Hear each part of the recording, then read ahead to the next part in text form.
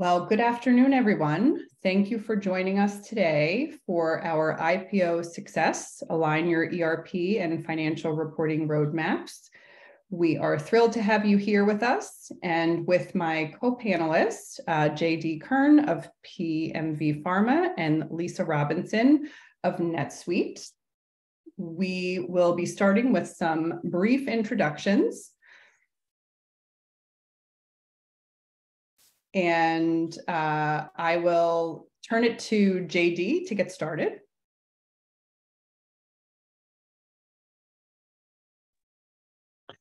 Hi, I'm JD Kern. I'm currently the controller at PMV Pharmaceuticals, a company that IPO'd in 2020, so fairly recent. I am a survivor of 3 IPOs at this point in my career, but have been here for 2.5 years and living with DFIN and NetSuite and all of our other public company partners. Great.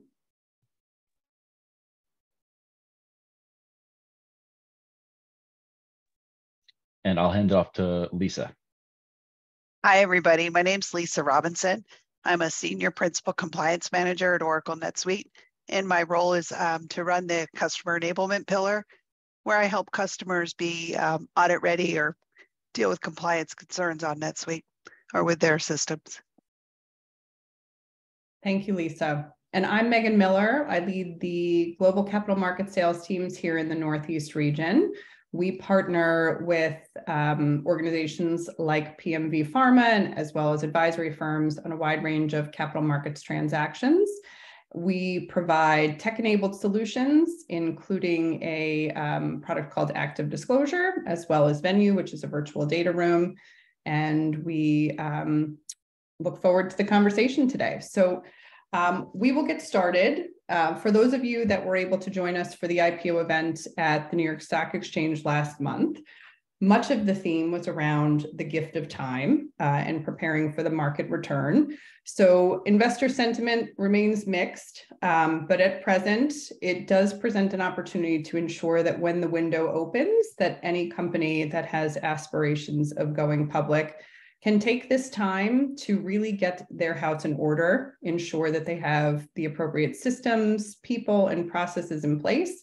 And that will be the focus of our conversation with JD, who not just at PMV Pharma, but as he said, with 2 other companies, has experience of going through this process.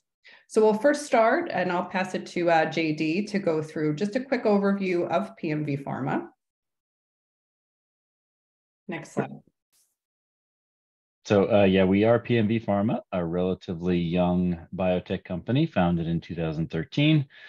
We did IPO in September of 2020, and we do oncology research. So we are a small molecule researcher looking to help cure cancer. So we did start our FDA phase 1 trials right around the time that we went public. So a lot going on around that time for us at PMV. But like I said, we're a relatively small company. We had to do a lot with very few people. We're up to 62 people now, but we had only 39 when we IPO'd, and 32 of those were research and development, so of no help to me in the accounting department. A lot of PhDs and researchers, not necessarily accountants and finance folks. But we got it done. I was the first hire. They brought me in to insource the accounting function as it had been entirely outsourced for the first 7 years of the company. Yes, and I'll have you share a bit about your timeline specifically, which I know when we were catching up, this is kind of wild from when you joined, what you were tasked with very soon thereafter. But can you just share a bit about what the team looked like? You alluded to it here in terms of some of the resources you had, but could you just share the infrastructure and the team at the time of joining and kind of how you went from there? Sure. So the company had been relatively successful in raising private rounds. I think they had been through Series C before I arrived. So they did have a heavyweight CFO on board a couple of years before I joined. And I think he got the inkling that going public was something in the near future for them. So he pulled me on in May of 2020. And within a week of my arrival, we had sort of a surprise call with our board of directors where they told us that we needed to IPO before the holiday season in 2020. So for all intents and purposes, before October. And when I say surprise, it wasn't really a surprise because we kind of had been discussing it. But we had some board members that were getting the feeling that the window for IPOs was closing, especially for biotech firms.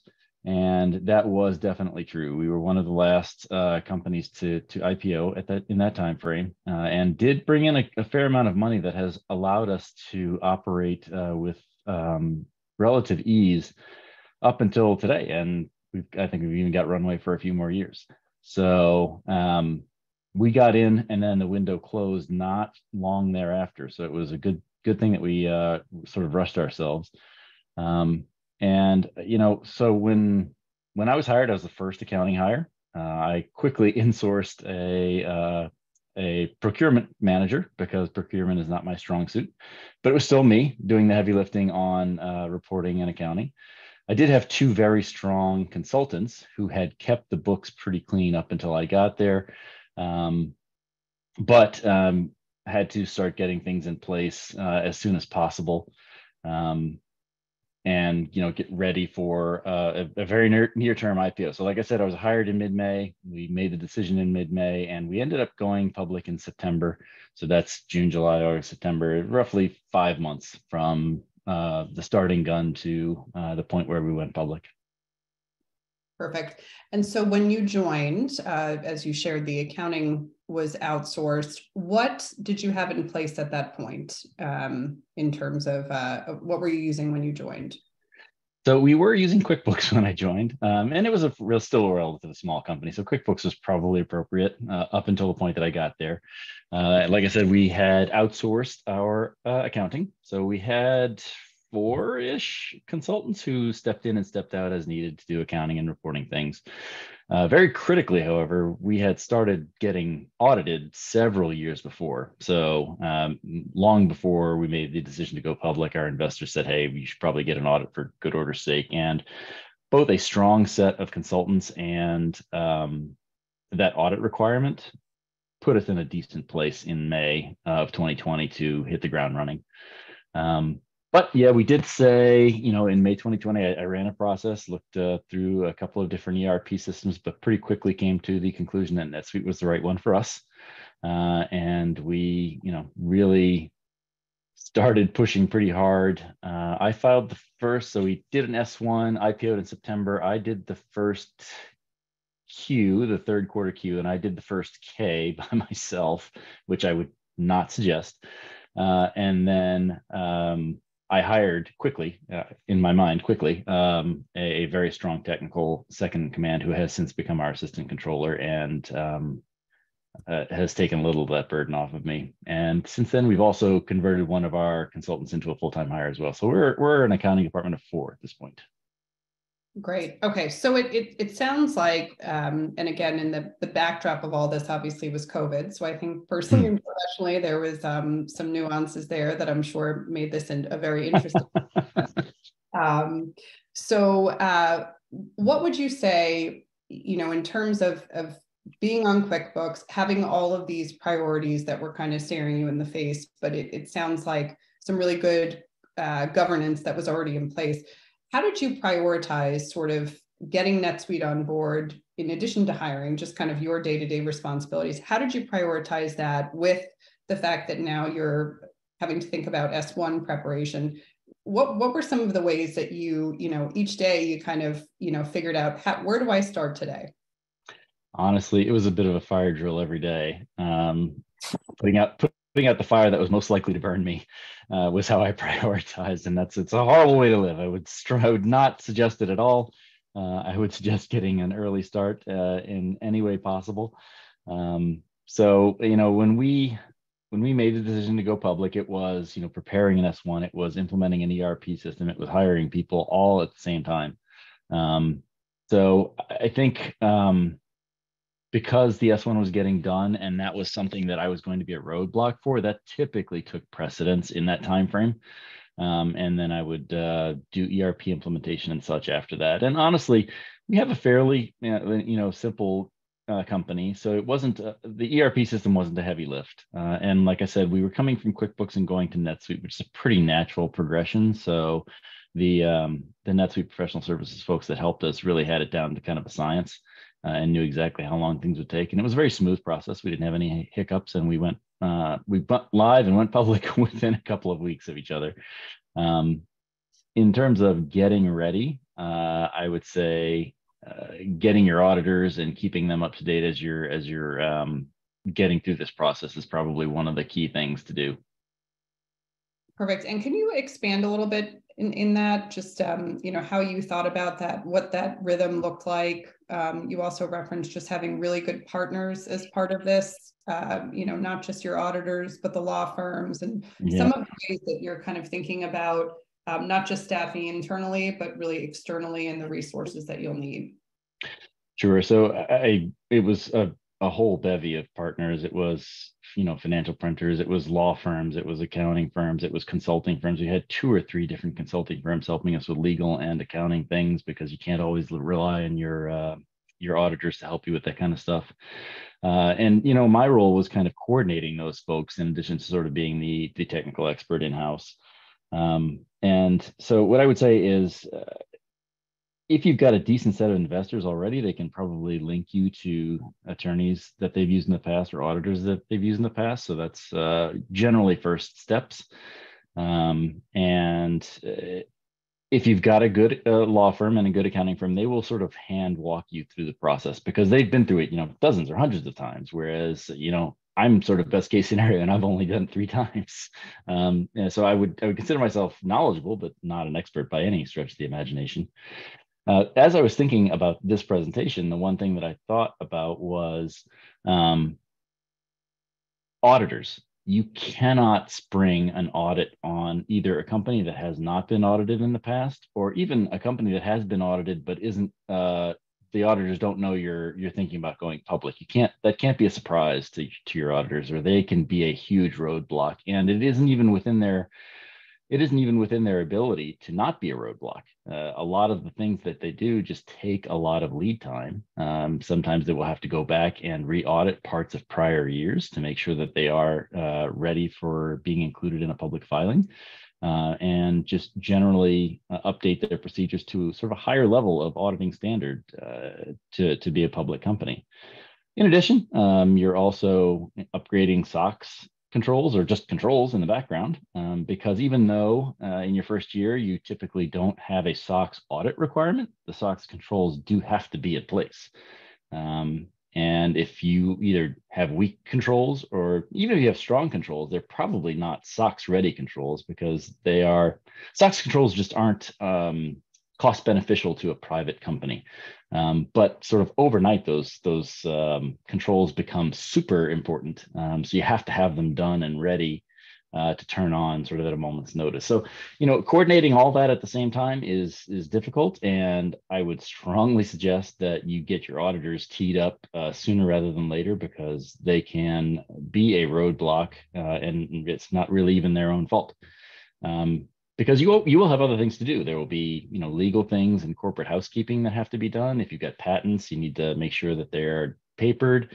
You have to have, bylaws and amendments and all sorts of things that need to be in place in the background for good corporate governance. And a lot of private companies just don't have that. So, law firm will help you through that, but it's something that needs to be done. So a lot of things that need to be done. Making sure you have the right people helping you is crucial. We did not skimp on that, and that was one of the few reasons that we were able to get going and go public in the time frame that we did. We had a Big Four auditor, we had a major law firm, we pulled in NetSuite and NetSuite's professional services, we had DFIN. We had a lot of heavyweight people helping us, and we would not have been able to do it without them. And that's certainly a good feeling to have at the end, right? When you've put that preparation in place, and you feel like that contributes to the success. But it really is, I think it is a core tenet of ensuring that you have the right team surrounding you, and really leveraging expertise and advice as you go through. One thing I'll have you expand upon there that I think is interesting is as you start to think of your SOX framework as a private company, and especially leading up to either public company aspirations or a sale even, how do you think about sort of that framework and what you should document and really like what controls you want to be putting in place, because it is something that is a considerable, I think considerable for the company to have to meet those. So how did you think about that at PMV Pharma? So I think there's two points to the answer here. Is one, we were moving from private level controls to public company level controls, and that's a major step up. I think maybe some companies were more strongly controlled than we are, but we had pretty good controls when I stepped in. Like I said, the accounting that had been done up until the point that I arrived was pretty good. I mean, I didn't have to worry about accounting, and we had decent controls in place, but we had to upgrade a lot of them and just add people, add processes to get them up to SOX standards. So that's part one, is just upgrading from private to public controls. The second is just documenting all that. As a private company, the documentation requirements are meager at best. You have a couple of narratives that describe how your processes work, and your auditors will read them and just stick them in a file. You have to document on a much more detailed basis. You have to list out all of your key controls and all of the ancillary controls that aren't necessarily key, and how they work and who's doing them and how frequently they're doing them. It's a very heavy lift. And unless you've got an internal audit department, which very few private companies do, you will be doing that from scratch yourself, which is once again, like I said, a pretty heavy lift. So strongly recommend consultants here as well. Don't necessarily have to be Big Four, but some people who know what they're doing is pretty important. Because all of that documentation just takes time. And you're writing out things that you hadn't thought of before, and listing out the controls, and then you have to put together documentation that you're actually following these controls, right? If you say, hey, I do this control 4 times a year, you have to have documentation that proves that you did it 4 times in that year. If you do it every month, you have to have 12 sets of documentation. It's a lot, and not to be underestimated. So to reiterate, it's just an increase in controls from private to public company, and then documentation of that increase. And both of those are a lot of work. Yeah, makes sense. So we were working with PMV on your IPO, and you also are now using active disclosure for your financial reporting. So lots of times we counsel our clients to get in the habit of quarterly reporting in advance of being a public company. It sounds like you guys had a really good cadence, given the accounting function that you had in place even while private. But when did you think about implementing active disclosure? And can you talk a little bit about how that looked in the context of the IPO, especially with the quick turn for public company reporting? Unfortunately, and once again, I would not suggest you live your life this way. We definitely made a late decision to bring DFIN on board. And that was just a function of the fact that there were so many things going on that we didn't have time to think about it. If I had it all to do over again, it's amazing how much easier even putting together a filing is when you've got something like active disclosure in the background. So like I said earlier, I single-handedly did the K for that year for 2020 and the third Q for 2020 and the K for 2020 by myself. And active disclosure is one of the few reasons that I was able to do that, because it's very easy to use. With respect to the close, however, so remember, once again, we had a pretty compressed timeline from when we decided to go public. So although we had very good processes and we had the close down pretty cold, we were not rushing ourselves. We were taking our time with closes. So we did have to practice a couple of months to make sure that we could get a close done in a shorter time frame, because the reporting process is expanded when you're an SEC company. You need to compress your accounting so that you get more time on reporting. So as soon as we could, we started shortening the close timeline to make sure that we could hit a quarter or a year-end close timeframe. And much like you want to your books in a new ERP system a few times before you switch over from your old system, just to make sure you can do it, I would strongly suggest you close your books as fast as you can, a few months or quarters before you're going to go public, just to make sure that you can, because you can't miss that deadline once you're public. It's hard and fast. They don't give you second chances. Yeah, that's a really critical point. And I think the more practice that you have in place, and as you said, certainly having a system implemented that will work with your ERP system that you also had recently implemented, just so that as you're considering, and certainly all of these things, the decisions that you were having to be making, knowing that the ERP system that you had chosen would work well with your financial reporting system is probably a really key consideration as well.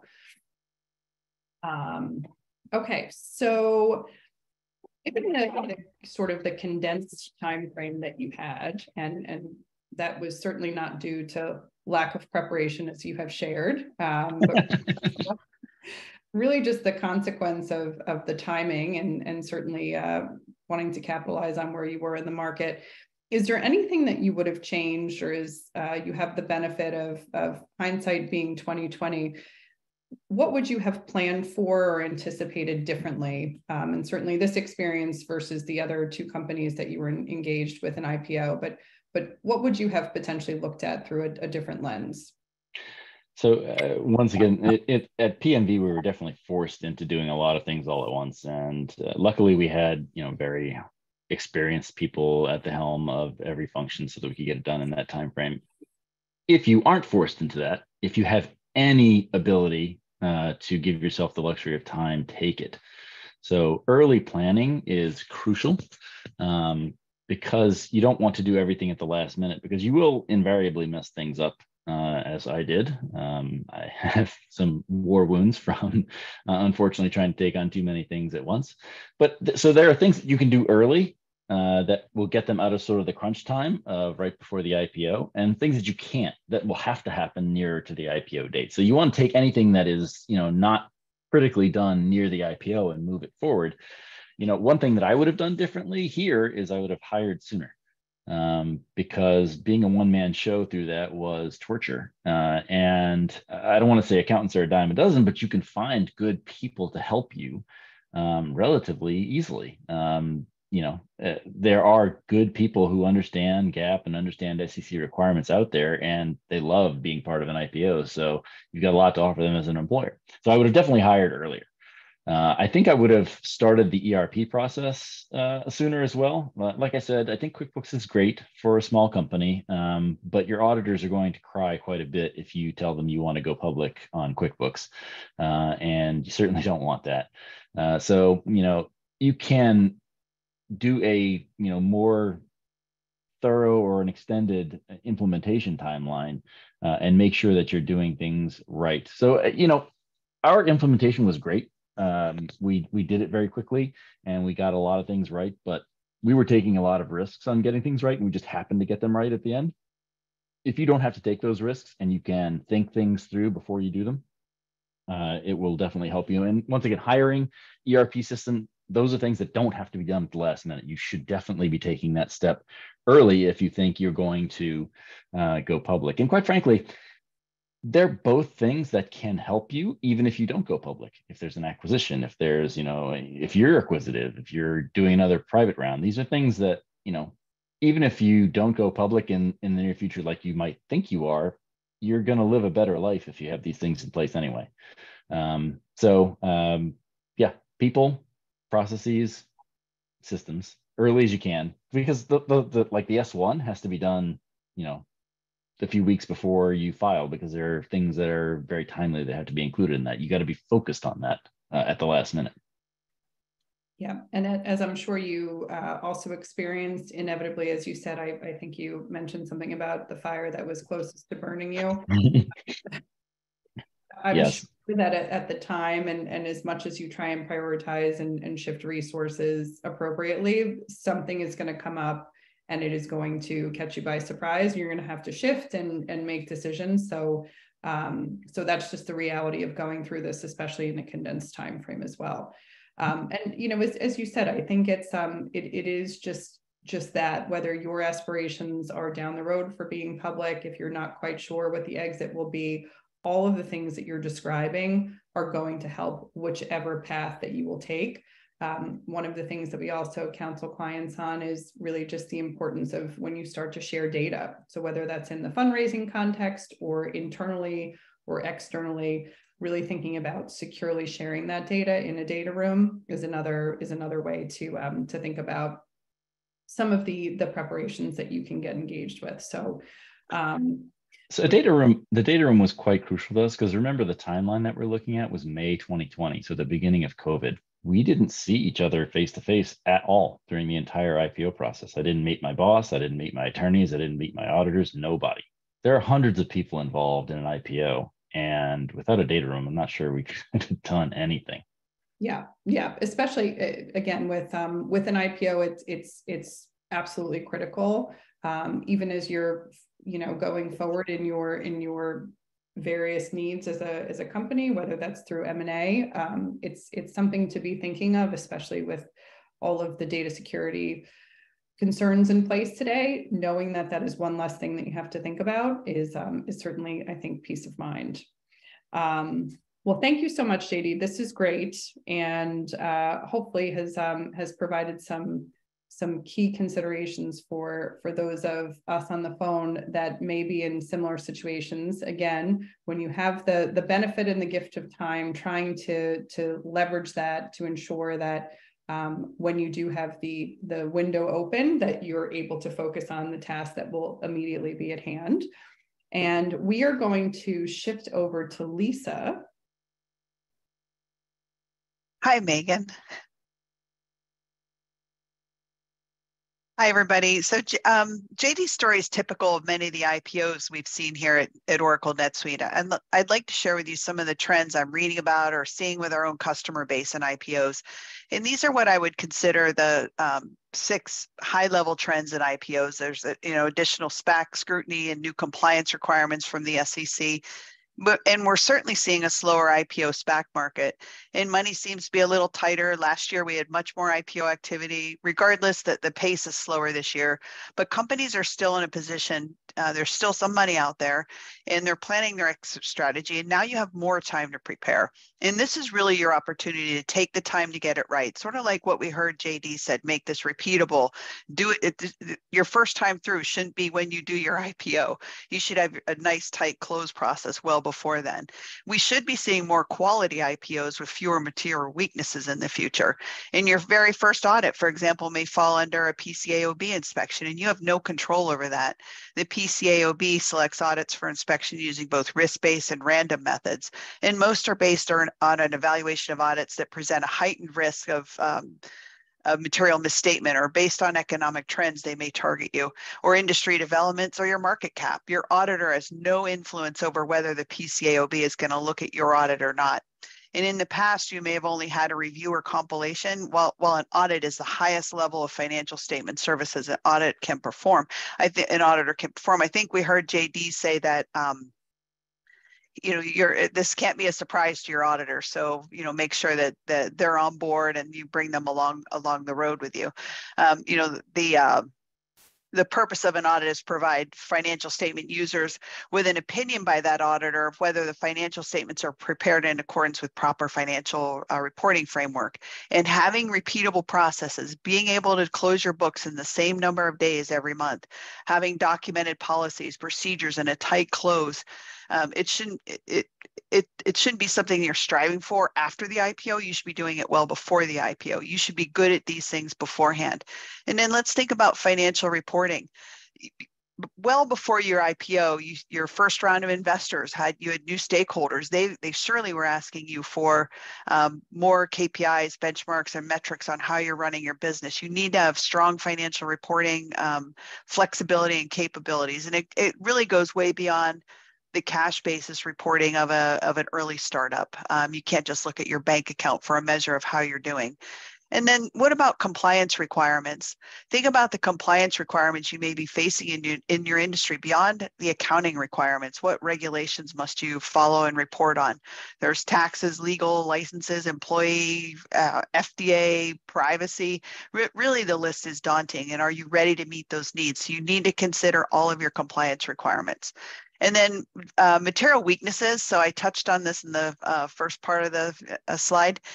There have been many material weaknesses reported in recent S1s and S1s recently. KPMG conducted a study that found, I think it was 26 to 42% of recent IPOs since 2020 have disclosed material weakness filings. And then the root cause of the most material weaknesses disclosed in these S1s is a lack of resources. And we heard JD say that he brought in strong consultants that knew their analytics and knew how to analyze these complex transactions for proper accounting treatment. You want to make sure you're doing that. Getting the right people in place matters a great deal.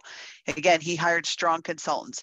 But other material weaknesses are typically the result of control gaps, controls or processes that have not been properly designed, rather than controls that fail to operate, including segregation of duties, material or numerous year-end adjustments. Those always look bad.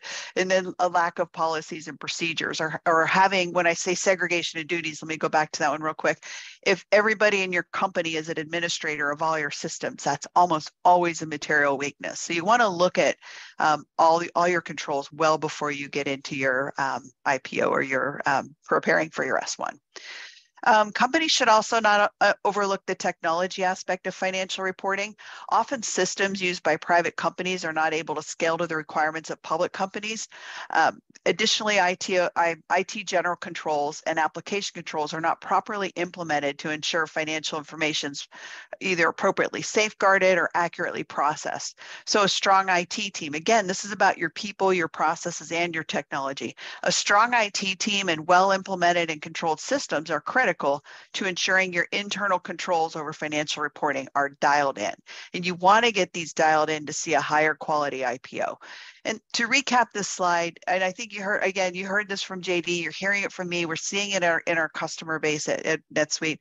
A well-run company, it doesn't have to be going public, or they don't have to be public to have good controls. Whether it's Kathy's Cakes or Todd's Taco Truck, these companies, the small mom and pops, they need good internal controls too, and they need good compliance from the start. You don't want to wait to have your IPO to think about controls. So let's go to the next slide.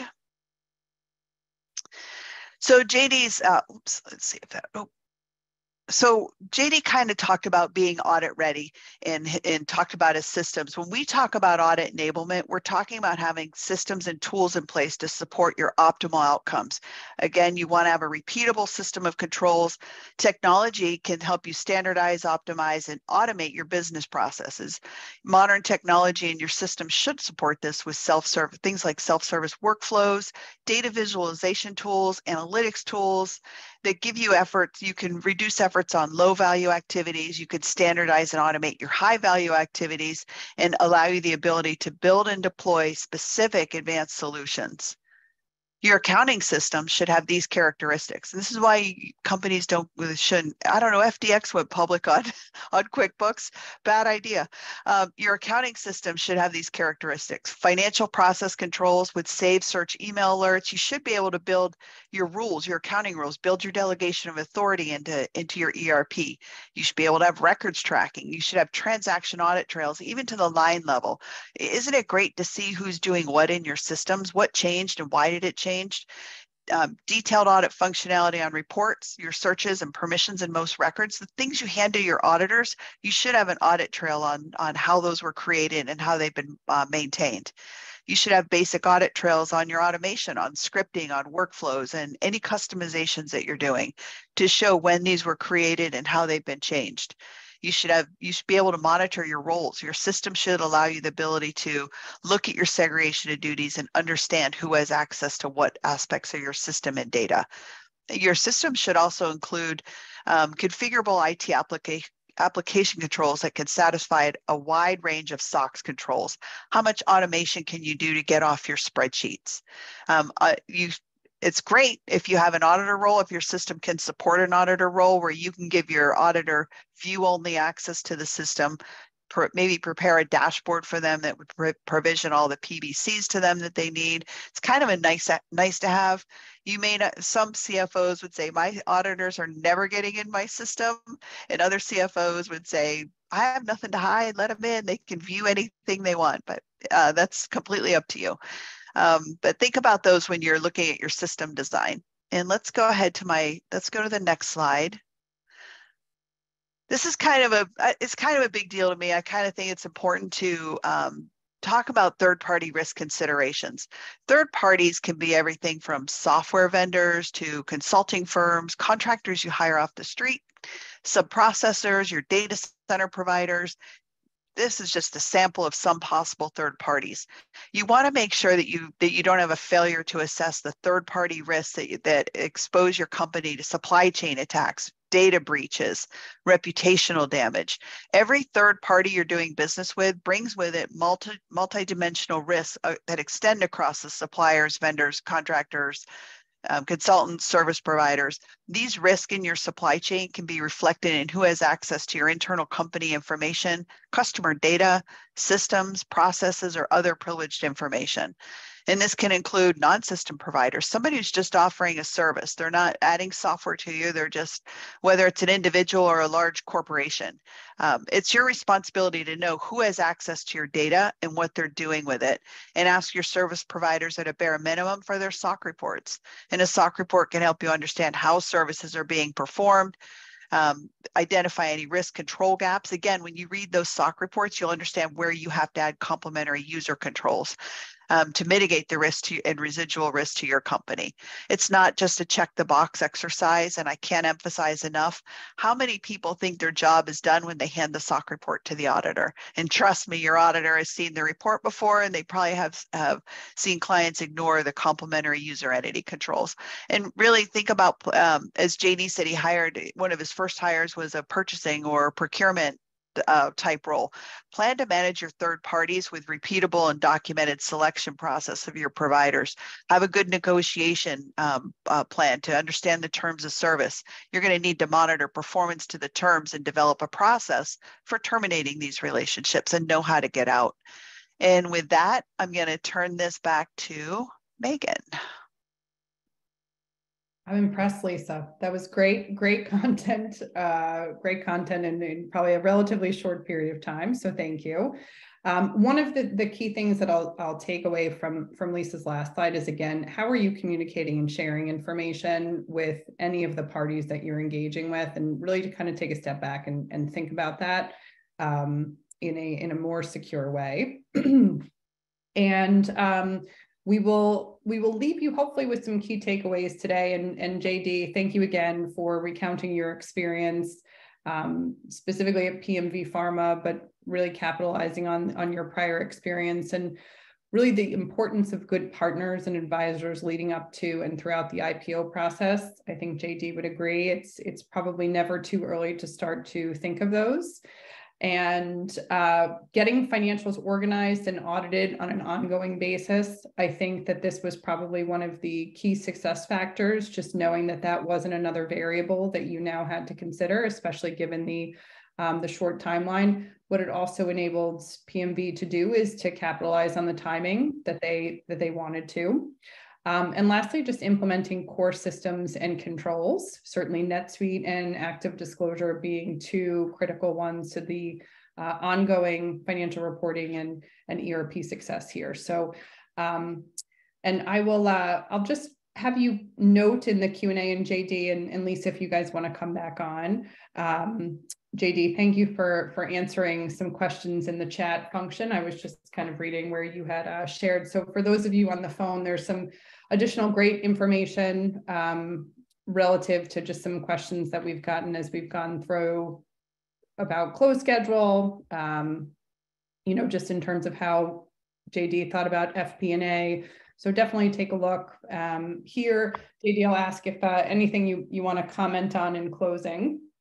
Sure. So actually, I will reiterate one of the questions that was asked in Q&A, and they asked, hey, as a small company, how did you deal with segregation of duties? And yeah, that's something that we really struggled with, and quite frankly, still struggle with to this day. We're not a large company. We don't really have a lot of people to rely on in the accounting department. But what we do is drag unwilling parties into the accounting function. So other like C-level or VP level people, we will drag them in to review the transactions in their area as sort of a detective control where we don't have a great segregation of duties within the accounting department.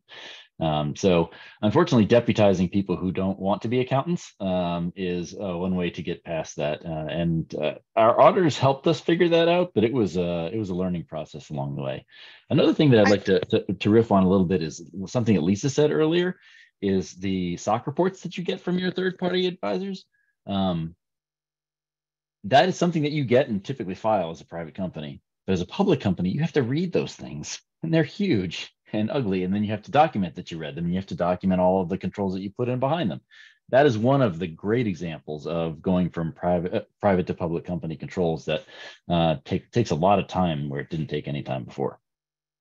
And JD, I'd like to go back to your comment about segregation of duties. So a lot of the customers start out on NetSuite. They're very small. They have one admin. That admin's also typically the CFO. I would tell you, when I was a NetSuite customer, I was at a small company and I was the CFO and the NetSuite admin. I was not a great admin. It's something that really needs, as part of a progression companies will go through. When we brought in private equity, we moved the administration into an IT position, so that I wasn't adding users and making changes that I shouldn't have been doing as CFO. But it was, I think it's an evolution. So when you have 4 customers, you may have an admin who's also booking transactions.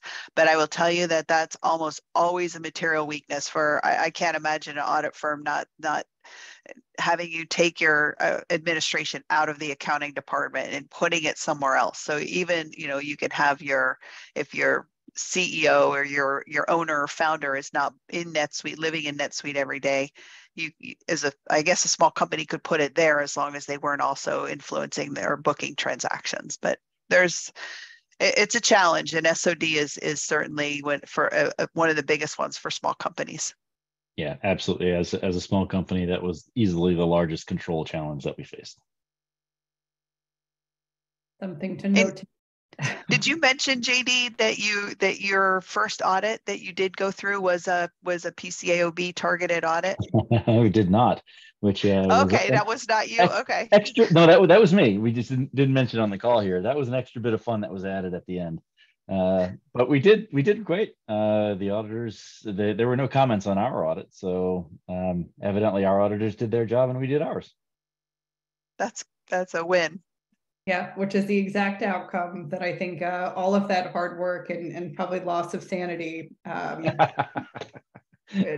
would contribute to. So, well, again, I want to thank first our attendees today. Thank you so much for joining us. We hope that this was helpful as you start to think about your potential plans moving forward. And Lisa and JD, wonderful to have you join us today. Thank you so much for imparting both your experience and your wisdom. And again, thank you all for a great time today. Thanks so much. Thanks. Thank you. Bye-bye.